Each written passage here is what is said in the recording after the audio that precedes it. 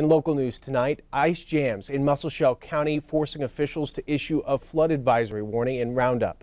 County DES issuing that advisory for residents of Riverside, Mine Road, and lower areas of the city of Roundup.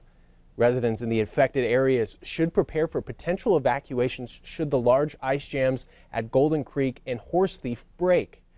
Musselshell County Sheriff Departments will be going door-to-door notification with additional information to those affected residents. Again, this is only an advisory at this time, and it's from now until 2:30 p.m. tomorrow. We'll provide updates.